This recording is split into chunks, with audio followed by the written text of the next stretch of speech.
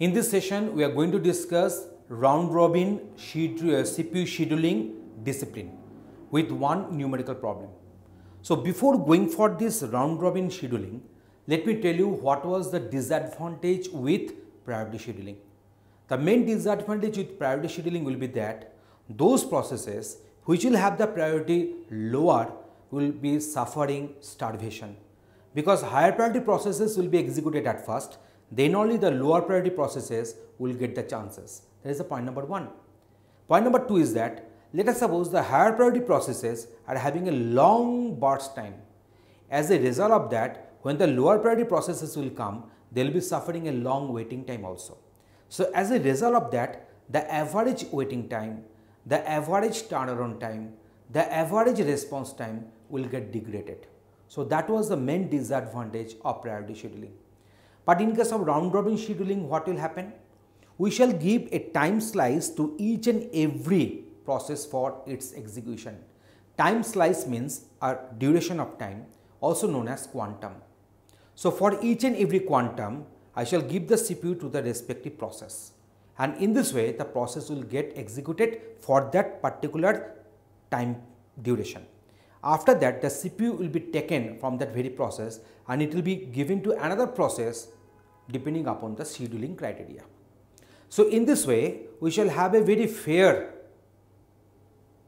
utilization of this particular scheduling algorithm. Fair means all the processes will get almost will have the same priority for execution. And as the shorter burst time processes will require lesser number of quantums, so they will get executed and completion earlier, and those processes which are long enough, they will get execution later on, and not execution, completion later on. So in this way, we are having a very fair scheduling for all the process execution. But there is one disadvantage of round-robin scheduling. Taking away the CPU from a process and allocating to another process, it is known as context switching. So that is the overhead to the system, and the system will have to bear that overhead in case of your round-robin scheduling. Okay, now let me go for one problem with the numerical values. Here we are having 4 processes P1 to P4, and the burst durations are given and the quantum duration is given, it is 20. So now let me draw the net chart for this particular problem. So I shall take the P1 at first. So here it will start at 0 and its quantum is 20. So at 20 instant of time, P1 will get completed. Not completed, P1 is having 53. So at that instant of time, CPU will be taken away from it. Now it will be given to P2. Now the thing is that P2 is having a duration of 17 and quantum is 20. So CPU will be allocated to P2 for 17 units of burst time. So there should not be any idle time for the CPU. So P2 will be executed for 17 units of time. Okay, next will be P3. Now P3 is having a burst time of 68, so 20 can be given to it. So I am making this one 57. Then so P2 got completed. Okay, now we are going for P4. P4 is having a burst time of 24, so one quantum can easily be allocated. So it will be 20, so it will be 77. Now P1 is remaining with 33 units of burst time because 20 given. So 33 units of burst time. So another quantum can be given to it. So it will become 97. 20 duration. P2 got completion, so P3. So P3 is having the remaining burst time of 48 because 20 gave to it earlier. So now another burst quantum can be given to P3. So it will be 117.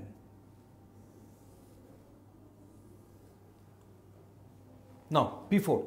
P4 is having only, so in case of P4 20 gave, so now only 4 is pending. So P4 will be executing for 4 units of time.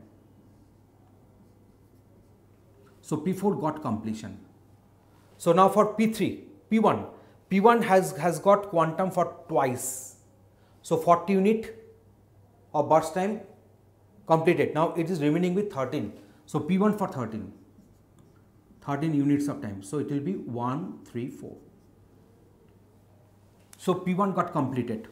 So I am remaining only with P3. So how many times P3 got? First time, second time. So what is the total duration? 40. So 40 minus this 68, I am with the 28. So I shall give P3 2 slots. First time 20 means 60. So now 8 remaining. So I shall give another 8. I shall give another 8. Let me go for addition. 53 plus 17. What is that? That is 70. 70 plus 68 means 138. 138 plus 24. What are you getting? So they are matching. So I think I am in the right track. Now let me go for the average waiting time calculation. So average waiting time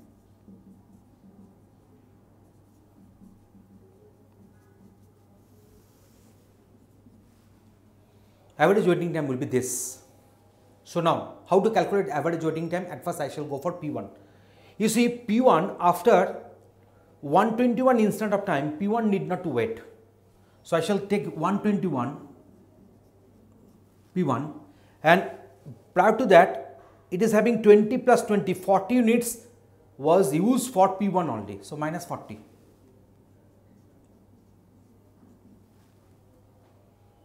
Okay, so P1 after 121, P1 need not to wait. Prior to that, P1 utilizes CPU for 40 units of time. So 121 minus 40. Considering all the arrival times are at 0, all the processes are available at the initial instant. Now I shall go for P2. So P2 is having, after 20 units of time, P2 need not to wait. So P2 is having 20. Now I shall go for P3. P3 after 134 units of time, P3 need not to wait. So 134.